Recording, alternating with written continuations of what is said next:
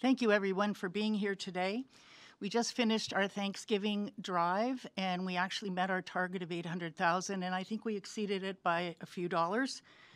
The support of those drives is really crucial because the demand, particularly in Mississauga, is really growing. It increases every month, and food banks were supposed to be an emergency situation. They started here in Mississauga actually many years ago. They're becoming a permanent necessity. The food prices are climbing, and not in just in Mississauga, all over the province, all over the country. Mississauga now has the fastest growing rate of food bank use in Ontario. The federal and provincial governments don't contribute at all. The Thanksgiving drives are no longer enough. We need some long-term solutions. It's unacceptable in 2024 that people have to use food banks. They should not be a permanent part of our community in a country as prosperous as Canada. I'm very proud of Mississauga Council today for declaring a food emergency here in our province and our city, and we're hoping the rest of the province pays attention. There are some mayors, apparently, in some parts of Ontario that won't even meet with the food banks. It's really important that we all work together, because the only way you're going to press the federal government and the provincial government in making something happen is we all have to work together. Premier Ford is sending out $200 checks. I've already informed my kids and my grandkids that they're endorsing the back of those checks, and they're sending them to Mississauga Food Bank. Lots of people need those $200 checks, and they will be happy to receive them, be able to do a grocery shopping for a week or two. But the rest of us who don't need them should be giving them to our food banks. But that's only a start. I think we need serious funding from the federal and provincial governments, and I'm going to point to Megan to come up because she knows far more about this. She works her heart out for us and has done so for years. Please welcome her. Well, thank you, Mayor Parrish, for speaking to the struggles that our city is facing and how Food Banks Mississauga has been working to fill the gaps. I've been working at Food Banks Mississauga for 15 years, and never before have I seen the level of food insecurity and food bank usage that we're experiencing now. Mississauga saw the largest escalation in food bank visits in all of Ontario. Our neighbors are struggling. Over 56,000 of them here in Mississauga used a food bank in the last year. As Mayor Parrish mentioned, that's 1 in 13 Mississauga residents who now use a food bank. Back in 2019, it was 1 in 37. But these numbers represent people. They represent our neighbors, like Michelle, who's a single parent with a household of 3 to take care of. She used to be employed as a security guard, but hasn't been able to work due to health issues. And like many of our neighbors, she now relies on the Ontario Disability Support Program to try and make ends meet. But social assistance programs have not kept up with the cost of living, and folks like Michelle get stuck in a cycle of poverty that they can't break out of. Now, we're desperately trying to keep up with the ever-growing demand to provide food to folks like Michelle. And I'll be honest, it has not been easy. We've seen a 78% increase in food bank visits in the last year. However, despite our best efforts, we've only been able to increase fundraising by 2%. We are facing increased challenges in securing significant donations at a time when donations to food security organizations are needed more than ever. Some food bank donors are now even telling us they need to use the food bank as a food bank client.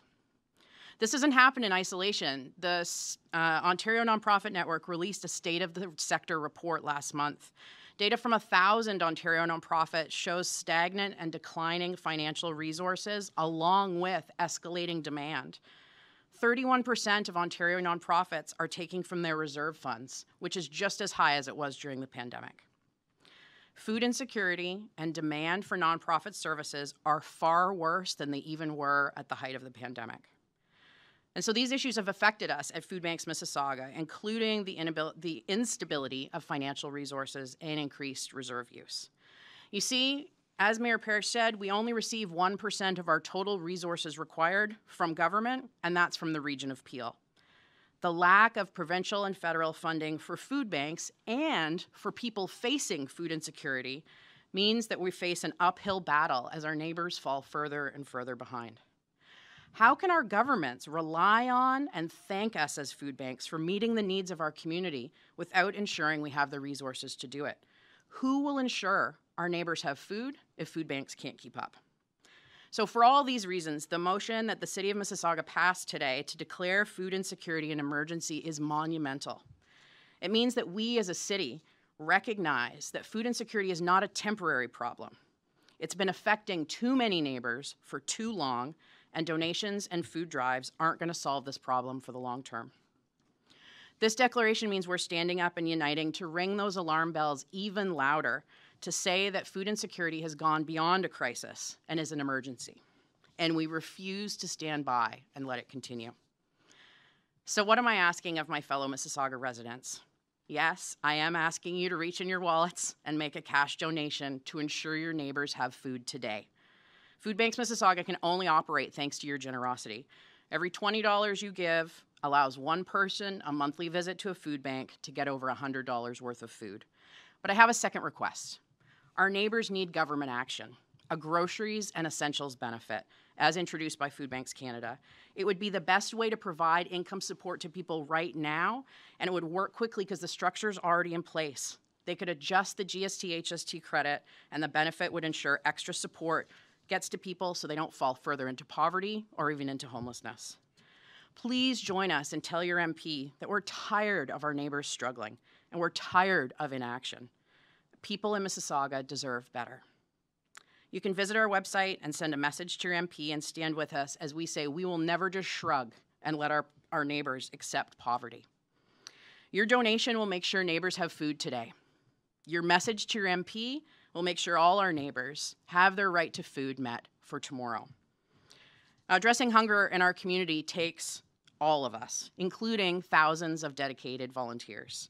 And I'm so pleased to have one of our volunteers here with us. I'll turn things over now to Anna Maria Batista, one of our longtime volunteer team members at Food Banks Mississauga. Thank you, Mayor Parrish, Megan. It's a pleasure to be here, ladies and gentlemen. My name is Anna Maria. I've been a volunteer with Food Banks Mississauga for 7 years. I have different roles at Food Banks Mississauga. I'm a lead food sorter. I educate our volunteers on how to correctly check expiry dates of food items and put them in the correct food categories. I'm also a donor ambassador. I call and thank our donors for their monetary donations to Food Banks Mississauga. And I'm also a lead at the grocery stores during our Thanksgiving, Christmas, and spring food drives. And I support our volunteers when we're asking customers for monetary donations. It is disheartening to be at the grocery store year after year, and I've been doing this for 7 years, and asking our customers as they come out for donations and hearing no, thank you, not today. People cannot afford it, and I've seen this firsthand through our warehouse. We are packing up food, and as quickly as we pack it up, it goes out the door to our agencies where people will go and get their food. And it's just not people not working. It's families where the mother and father are working, but they can't make ends meet. They've got utilities to pay, mortgages to pay. And then at the end of the day, they don't have enough food. It's unbelievable to me that a city as rich as Mississauga doesn't have food for a lot of their residents. From the person that was in their car, living in their car, knocked on our door, and we had to give them an emergency box of food to last them until they went to one of our agencies. Food is a necessity just like the clothing on our back. And if I may share a story with you, it was a couple of years ago, it was December. I was walking my dog, and I was passing St. Mary's Food Bank, which is one of the Food Banks Mississauga's agencies, where people in the area, if they need food, will go there. Festive season, everybody's spending hundreds of dollars on presents, food, and everything. And I look in the door, and there I see a young woman waiting for her food. And I'm thinking, something is wrong. And this was 2 years ago, ladies and gentlemen, and it has stayed with me, that image of looking at that young girl waiting for her food. I get emotional thinking about it because no one should have to decide about dressing themselves or having food on the table. A lot of the residents rely on the food bank. And like Mayor Parrish said, food banks were only supposed to be temporary. Unfortunately, I see them as long-term until we get to the root of the problem. Thank you very much.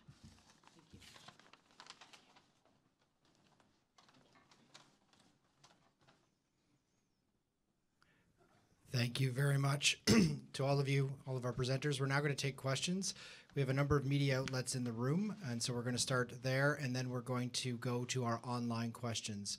So I will look to the media in the room and the cameras as well as the journalists here, and if you want to flag me down, we can go one question and one follow-up. Steve Cornwell from the Mississauga News. Good afternoon. Thanks for having us here. Mayor Parrish, you'd obviously, maybe before you were elected as well, you and other city officials have highlighted a big shortfall in funding for appeal services, social services from the province and maybe the federal government as well, slightly. But can you kind of take us through where those discussions are with the Premier and the province? Because we're talking about hundreds of millions of dollars that's been highlighted across Mississauga and Brampton, but because it seems like for issues like poverty and issues like hunger, there seems to be a significant shortfall of funding for that. We used to have a campaign called Fair Share for Peel. That lasted about 20 years and accomplished nothing. We now have a group called Metamorphosis. There's about 100 nonprofit organizations that are being funded by the federal, or by the region, and they're putting on a full court press with our assistance. We're short every year in Peel about $850 million for social programs. Toronto gets their fair share, Ottawa gets their fair share, but we don't. We are considered to be a wealthy suburb of Toronto, which we're not. We're a thriving city with our own social problems. So we're working on it hard. So far, nothing optimistic. What would be obviously there's a specific kind of funding request that's being discussed today. What would you say is the priority of the city's kind of advocacy on this if the money itself is not going to come from the municipality? Well, I haven't given up on getting money from the province for the municipality, but we have ODSP recipients. We have people who are all kinds of supplemental programs, and they're not getting enough. A lot of them haven't had raises in 10 years. So those are the programs that the province can step in and increase, and people can fend for themselves, and they won't need the food bank. Thank you. We're going to go next to CTV. Hi, Rahim with CTV. For Mayor Parrish, you said that today you'll be declaring a food emergency. What exactly does that mean, other than just on paper? Well, it's not just on paper. I think it accelerates the fundraising capabilities. We get the messages out. At our tree lighting ceremony this year, we're going to have the food bank there. We're going to have their billboards up. We're going to have Megan speak. We're going to try to get it through to all our population that it is a crucial emergency and everybody has to pitch in. There's a lot of talk right now about what can be done on the provincial and the federal level. Yesterday we heard from the Toronto Food Banks talk about from a municipal level, they're calling for affordability where rent is no more than 30% of a renter's income. Is that something the City of Mississauga is considering? The City of Mississauga has had a task force for the last 3 months with about 30 developers and lots of interested participants to look at how we can streamline our process, cut the costs of getting all the documents you need to start a building, and finding subsidies with DCs and other financial strains during these times with high interest rates. And the report is coming out in January, and I think you're going to be really surprised at how much work we've done and the cooperation. Thank you, Madam Mayor. Over to CP24. Hi, Mayor Parrish. CJ Liu with CP24. You would like to see more funding from the federal and provincial government. Can you get into specifics of how much you would like or specific help that you would like to see? Well, it's $850 million a year. So we're going to be generous and say, can you phase it in over 3 years? We don't want to hurt the budget. We want to leave money there so they can send out the $200 checks. But it would be nice to phase it in over 3 years. And is there anything you would like to see done in the short term as you wait for possible funding from the governments? Anything you would like to do in the short term to address this food crisis? Well, in the short term, the people of Mississauga come through. We're doing our Christmas fundraiser right now, holiday fundraiser, And our citizens who can afford it come through, our corporations come through, and we're going to have to get the money. Thank you, Madam Mayor. Over to the pointer, Paige. Hi, Mayor Parrish. Hi. So last year, when you were sitting in City Hall as a councillor, you had spoke about looking at donating land to the food bank to help alleviate that, I think it is, $1 million a year cost in rent. Is that something you're still pursuing, and what would that look like? We are pursuing it. Unfortunately, the food bank has had to dip into its building fund just to provide food for people. So as their building fund diminishes, we're in a position where they can't really start building. But we have lots of land owned by the region right up on Derry and Hurontario, which would make an excellent food bank. Then you're not paying for land, you're just paying for the building. It's nice and central. It's right between Mississauga and Brampton. It's a great location. For sure. And then just to follow up, and this is something you can speak to as well as maybe Megan, if you're able to come up as well. How does the fact that you're standing here today, surrounded by your colleagues and elected officials, declaring food insecurity an emergency, kind of speak to how dire the scale has become with this issue? Well, I worked with Megan on the food drive for Thanksgiving, and we were on pins and needles that we weren't going to hit our target. It's a very dire situation. So declaring it an emergency brings it to the attention of large corporations and other donors. Megan, you can come up and tell them what's going on with your corporations. We're also very pleased that as part of declaring an emergency today, the city is committing to advocating alongside us to higher levels of government. And so I spend a lot of time meeting with MPs and MPPs. We're now hoping to do some of those together with the mayor and with city councillors as we try and get the message out that food banks, municipalities can't carry this burden alone of the amount of people living in poverty, and that the higher orders of government who have responsibilities for those areas of work need to do their part to ensure that charities like us aren't bearing the burden of it. And so right now, as Mayor Parrish says, we are funded by people's generosity, whether it's companies, individuals. And I think, people have not stayed on top of how bad it has become at food banks. It cost, before the pandemic, it cost Mississauga's food bank to feed everybody who needed help in the city $2.5 million. Now it costs us $9 million to do the same for the growing number of people. And so the need for food banks, the size of food banks, the demand on food banks has grown astronomically. And now it's up to us to convince, in many cases, local folks that this is something they need to pay attention to, because as more and more folks in our community, as kids are living in poverty, as seniors are living in poverty, we are all going to feel the ripple effects of having people who aren't able to afford the basic necessities of life. Thank you, Megan. And one last question, Paige. So with that then, declaring it an emergency today, what does that mean in terms of, sometimes this can look like a performative measure, but how do you hope that this will create tangible change? Well, already today I've been in touch with colleagues at food banks in other cities across the province. Already in the region of Waterloo, they are talking about declaring this emergency as well. They're pushing for the same thing at my colleagues in other regions. And we hope to come together to say, X, Y, and Z cities have declared this an emergency. Premier Ford, Prime Minister Trudeau, what is your response? How are you going to do this? And so I'm just thrilled after 15 years of working together that we're able to do this in a formal way and say, this has gotten to the point where we can't just keep doing what we're doing. We have to try new methods to get this message and this need in front of people who can make a difference. Thank you, Megan. We'll now go online to our online questions. Thank you. We have a question from Isha Pawar with Y Media Group. Hi, everyone. My question is, are we going to plan any other food assistance programs as well apart from the food banks, looking at the emergency? At this point, the food bank isn't expanding into any programs. To be honest, if funding is not robust, there may be a reason in 2025 for us to be closing programs. So there is a need for additional food supports in the community. The expansion of breakfast programs is going to be helpful for people as the federal government rolls that program out.